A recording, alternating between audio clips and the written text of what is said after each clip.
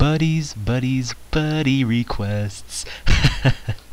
Hey guys, what is going on? It is DaBoki here once again, and it is time for making Mesos with DaBoki, and it's going to be part 2 of my little series here. And if you guys don't know what I'm doing and you guys are joining me for the very first time, you guys should go ahead and check out part 1 and see what the whole dealio is.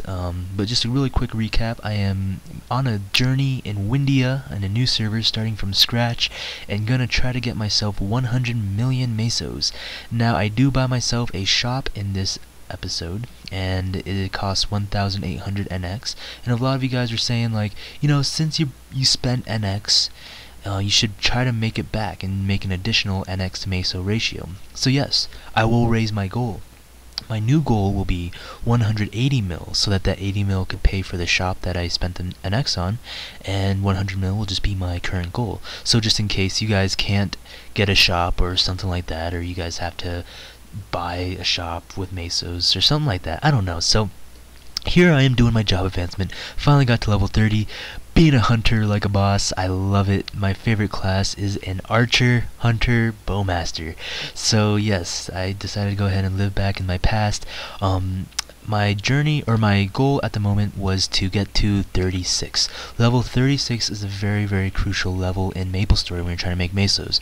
Now, why I say 36 is a very important level is because 36 you can do the glove attack scroll quest. That is where you get, of course, the 60% glove attack scroll, obviously. And you start the quest in NLC. You can get there by Kerning City, going into the subway system to NLC, and I will show you very soon how to get there. You guys can watch me, and you just kill a couple monsters for John, and you go ahead and get the wonderful glove attack scroll. The glove attack scroll you sell for Mesos. Obviously, what else do you do with it? You eat it? No, you sell it for Mesos. You don't use it, just sell it. And sell it for a little bit cheaper than you normally would sell a glove attack scroll. Now you want to go ahead and get a quick big chunk of Meso. Now it's not like a big chunk, but I mean about 10 mil. That's a pretty nice chunk to start you off on your journey to making some Mesos.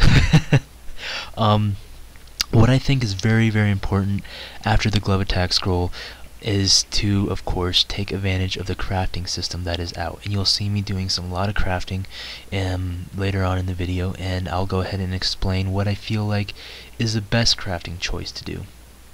Now, some of you guys are saying, like, well, I don't really possess the skills and knowledge to make Mesos.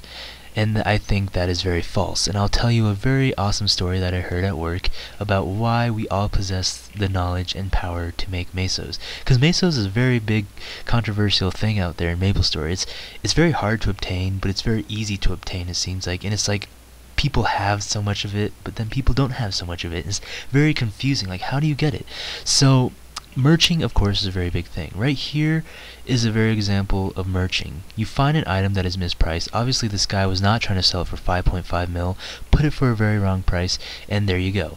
Someone merched off me earlier when I was selling leaves, right? And I will never make that mistake again. DaBoki style, definitely. So definitely get a calculator out next to you, do some math. I mean, when you're spamming the FM, you're gonna have to meet in the middle somewhere and not get the price you want, because bargaining is very hard. So I mean, couple mil off of leaves, I very happy with that. That was awesome. But so now it's time to go ahead and set up my shop. Excuse me. So I got a lot of weapons to sell and my glove attack scroll to sell. You know, I tend to put the price down, of course, just a little bit than the normal price would be, just because I want to go ahead. I got this for free, right? It was a quest item, so it's something that I can make. Anything I sell it for will be my true potential money that I made. So the next step, of course, is crafting, and my suggestion is to get mining and accessory crafting. Those are my two favorite crafting skills to learn when you're trying to make Mesos. Now, when I say this is because accessory crafting, yeah, maybe a lot of you guys do like to make Mesos off of blacksmithing or alchemy, which, ooh, excuse me, I got a lot of burpees in me today. But the reason why I say that accessory crafting is the best thing to learn when you're trying to make Mesos at the start is because, well, everything that you make in accessories is pretty much universal. And when I say universal, I mean that everyone can wear it, right? So when you make earrings or when you make a belt, when you get you're trying to shoot for the potential item when you're crafting an accessory item, so that you're trying to look for percent stats, right? That's the whole like in demand thing at the moment. When you're doing an accessory craft, you have so much bigger of a chance to get a percent stat for any other class that can work for anyone. When you do it for like blacksmithing and you craft a bowman's shoe, then you get like you're trying to shoot for a certain percent item, like I need percent dex, or this item will be garbage. Who will want percent strength on a bowman's shoe, right?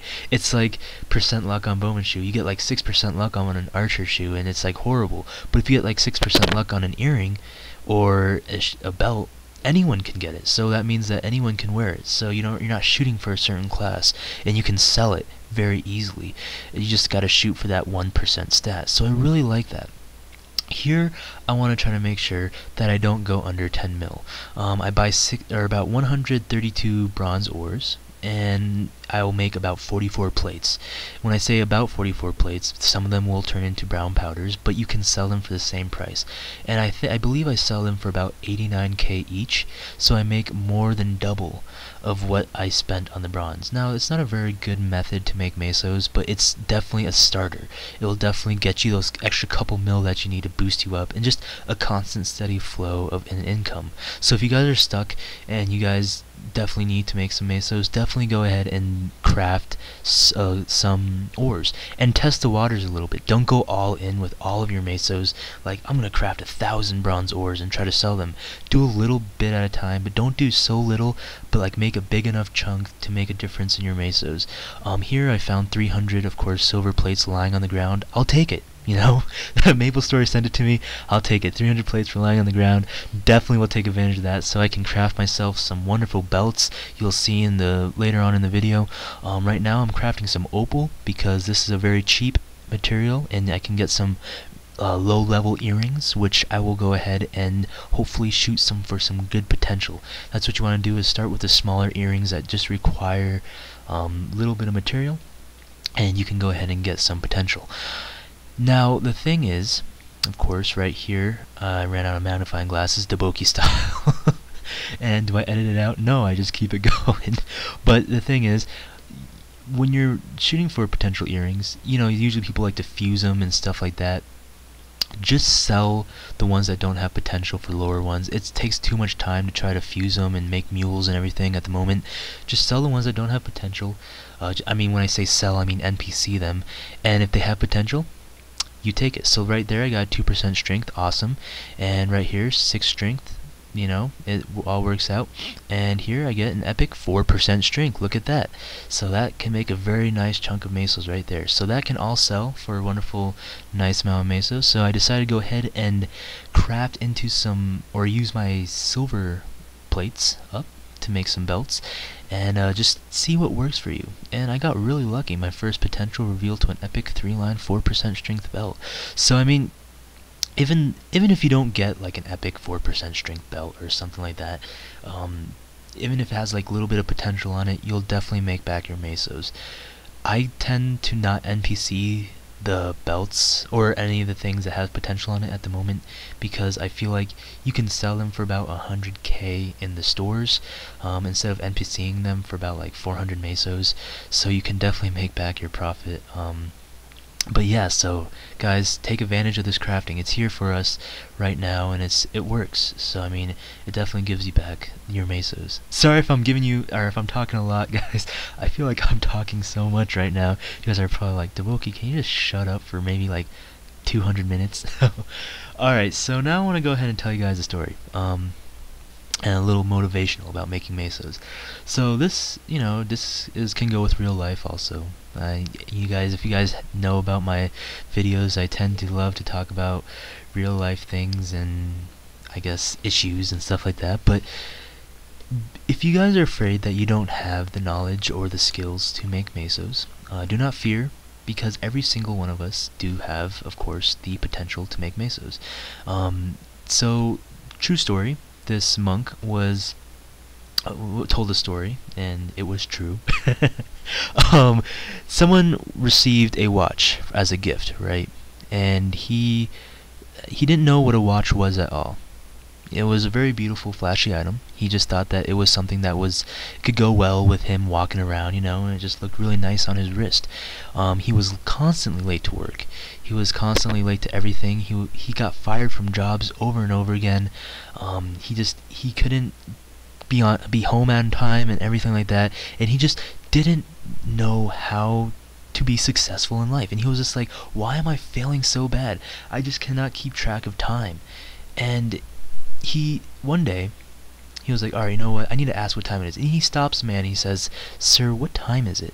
And he looks at him funny. He's like, you should know what time it is. That's a watch right there. And he's like, what is a watch? And he says, a watch tells you what time it is. And he says, really? I never knew that. I never knew that I possessed such a great power. And he looked at his wrist, and he figured out that there was numbers on this flashy apparatus. And he was like, oh, I can tell the time.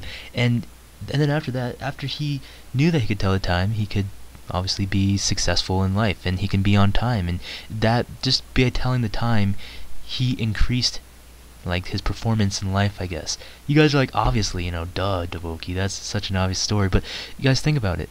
This guy had the power, and he had already the knowledge the whole time of telling the time. He just didn't know that he possessed it. So guys, like you guys, we all possess the power and knowledge of making Mesos. We just don't know it yet. We just need to expose it. Like, we need to release the innerness of ourselves to make the Mesos.